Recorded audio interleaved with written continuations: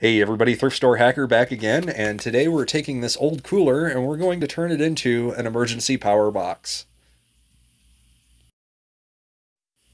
Now the batteries that I have on this emergency power box are from my old Volvo, and I would probably recommend getting a deep cycle marine battery or a better storage battery, but this is what I had lying around the shop.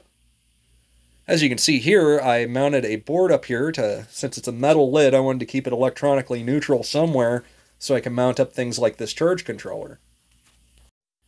This charge controller is a 20 amp maximum input charge controller. Got off of Amazon for about, I don't know, 10, 12 bucks. But anyway, as you can see, I have it hooked up to the batteries here. The negative lead goes straight down to the negative on the battery pack, and the positive lead goes just before the terminal, and then I put a 20 amp fuse on there for safety and connected to the positive from there. I cut this board because I noticed there was a lip inside this box here, and it sits a little higher than the battery, so it'll give the batteries clearance and nothing's touching, and then I'll have something to set the inverter and any other things that I have in here on top of. I also left a little slit at the top so the wires can come up through the top. I picked up this solar panel off of Amazon for about 60 bucks. It's a 50 watt 12 volt panel. And I used a $5 thrift store chair to make a solar panel stand for it. And I just mounted it with a couple of bolts. It seems to work out pretty good, doesn't blow over in the wind, so I'm happy. The wire from the solar panel actually goes into the drain plug from the cooler, so you don't have to drill any holes or make a mess that way.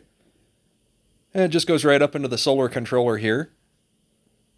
As you can see, the Sky is not working out for me today, but it is still charging the battery with minimal sunlight, so I'm probably getting about 20 watts in right now. I'm using a string of lights out in my yard to test out the storage capacity of the box and see how well it's charging. As you can see here on the solar controller, it's staying over 12 volts. You can see the solar panel is providing power to the battery. Battery's about halfway full right now. You can see it just went up to 12.3 there too. So it seems to be charging up the battery and providing power for the string lights. So even in a kind of cloudy day, it still seems to be working out pretty good. So if you live in a place with power problems, this is pretty simple to build. It's not too expensive, under $300 for all the parts. And you can also use it to power things outside. When you go camping, it'll save you on lantern fuel. And you can do a lot of things with it. Take it down to the lake and power a radio. But all in all, it's a good amount of backup power that's portable. Well, that's all I have for you today. Until next time, build stuff, have fun, be safe, wear a mask.